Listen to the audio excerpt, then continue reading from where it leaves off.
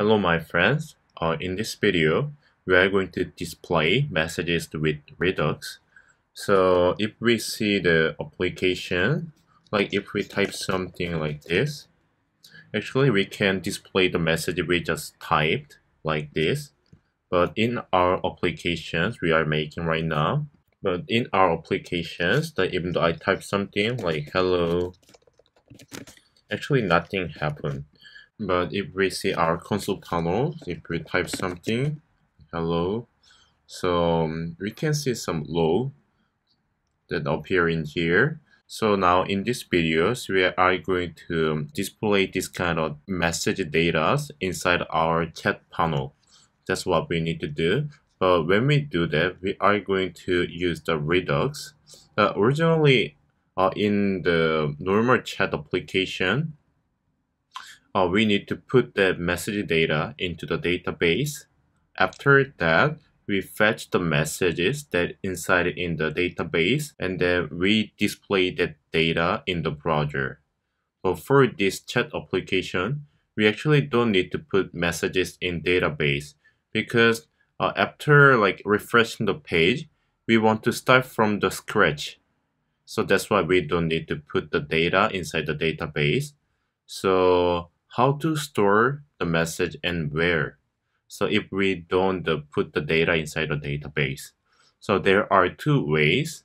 One way is that we are putting the data inside the state, and then the other way is the inside the Redux container. So in our applications, we are going to use this second way of using Redux container. So first, I'm going to save messages data inside the Redux container. So first, we go to our text editor here, and then we go to file name, the chatbot here. Okay, we do console log here first.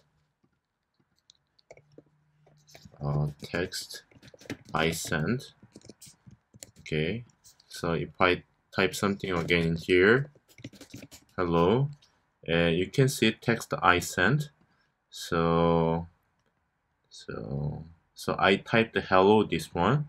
So the who is the user, which is me. With this information, I'm going to have some icon, and I will just put this text inside in here.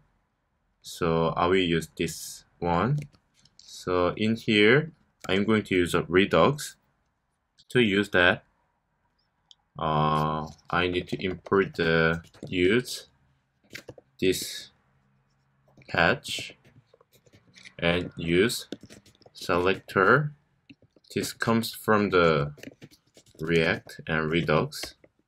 We already downloaded these dependencies in here, package.json and React Redux. We already have it, and we already did all the configuration for the Redux. If you see in here, I already made it in here, provide, and then just all of the Redux middleware, Redux song, and Redux promises. So that's why we can just do like this right now.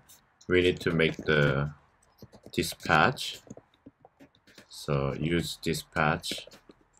So by using the dispatch, so we need to trigger the action. So dispatch in here, and then the action name will be save message, and we need to put this conversation. This conversation is this information, this message data, and then we need to make this save message action, import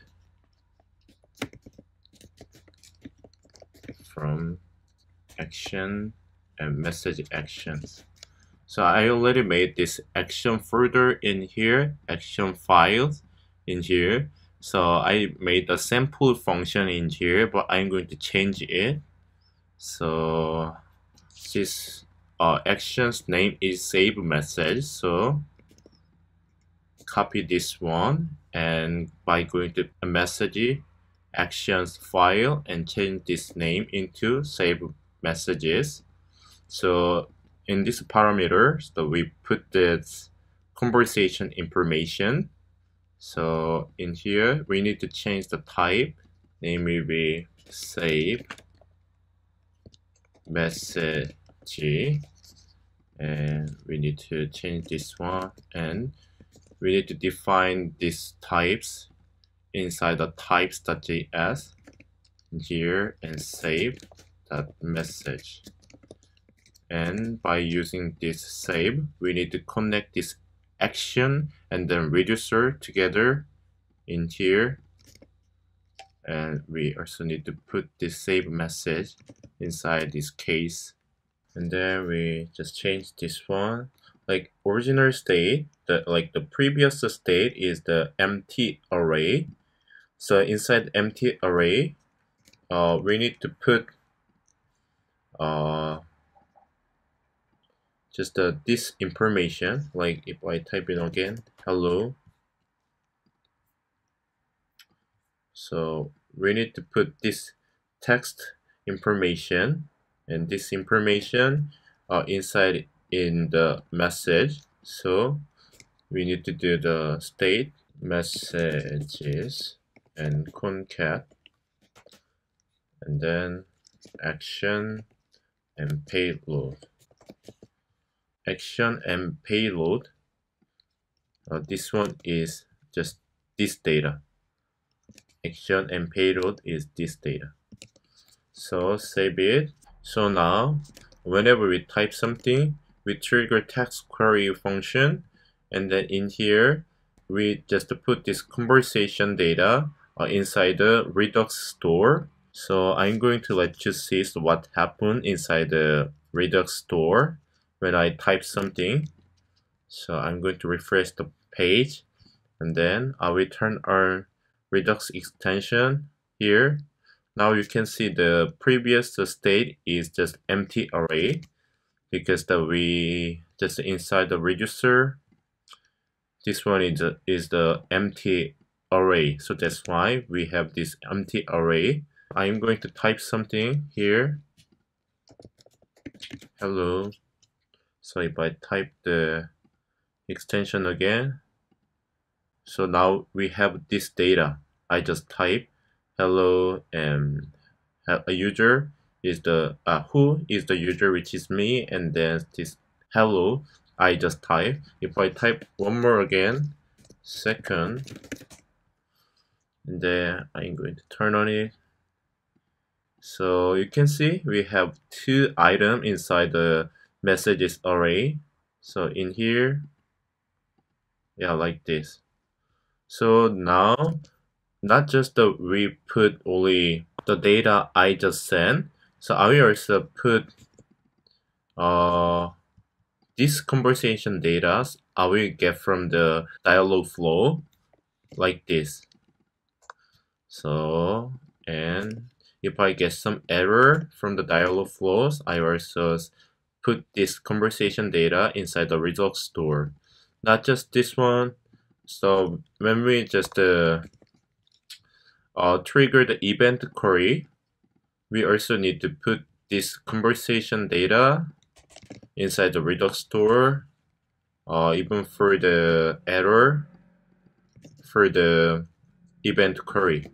So I'm going to let you see what will happen right now. So refresh the page.